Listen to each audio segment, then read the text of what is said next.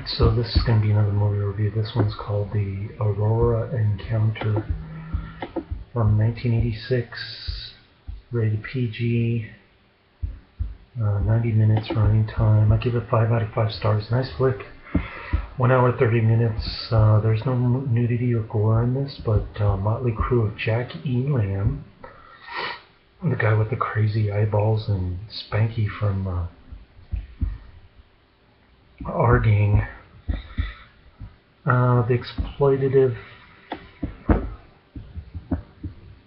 on a second.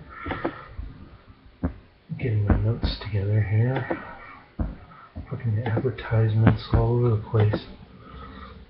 Jesus.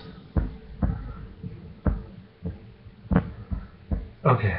The exploitative nature of the flick is about a progeria dude who doesn't utter any lines. I'm hoping I'm pronouncing that disease correctly. You gotta love the cheese factor of the film and the great acting. It's got Goonies type adventure, and I'm sure aliens and cowboys ripped off this flick. Jack Elam is fun to watch. I love Jack Elam. Just saw him in Gunsmoke on Christmas Day last week, and it's a good portrayal of late 19th century Texas.